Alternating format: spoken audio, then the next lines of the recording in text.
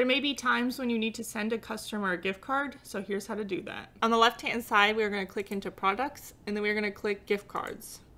And then to create a gift card or issue a gift card to a person, we're going to hit this create gift card in the top right corner. It will auto-generate a gift card code. You can edit that if you want to, and then you'll put the value. So let's say I want to make it $20, and you can have no expiration date, or you want to set a date. Now, I never had an expiration date on any of the gift cards I've ever sent, and just make sure that you are working within the laws of your country. You don't want to be breaking any laws. When you click in this box up here with customer, it will pop up with a bunch of customers. Now, I don't want to share their information, so I'm leaving that hidden. You are able to type in a name if someone is not already a customer on your website. I'm just going to type in my name, and I had created a profile for myself earlier, but if there wasn't one and I hit enter, so you'll say create a new customer, but when I type my name, my profile does pop up. So I'll click my name to use for this example. So right now I'm going to send myself a $20 gift card, and I'm able to send the gift card now. So basically immediately when I hit save, and I'm able to preview the email. So here it is to me from my business, and it's saying the subject will be cross stitching supplies $20 gift card. Here's a $20 gift card. Use the gift card online. And it has the code, visit store, or check gift card balance.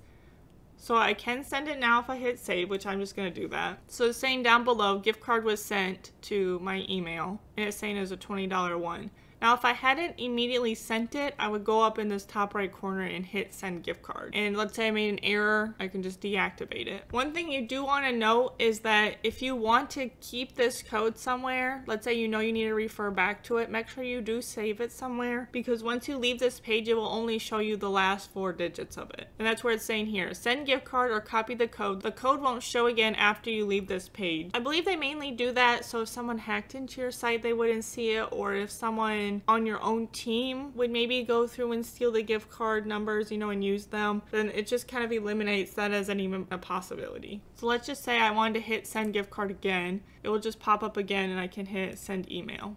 And then I do want to make one little note. It says edit this template in notification. So let's say you wanted to edit it.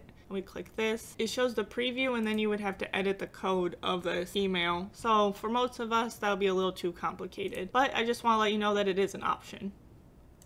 And I'm just going to hit cancel because we already sent the email, and I'm actually going to show what the email looks like in my actual email. So I've gone into my Gmail, and here it is. So this is what the email would look like that your customer is getting, unless you do go edit it. And reasons why you may have to issue a gift card. So I had cases where someone had got the gift card delivered and then they had lost the email. So since I couldn't see their code again because Shopify hides most of it, I had deactivated their first gift card, and then I had issued them a new one, and I'd sent them the new one. Then other times maybe someone was a giveaway or something, or some sort of sweepstakes, or entered into something. You know, you might have to go in and give a specific person a gift card.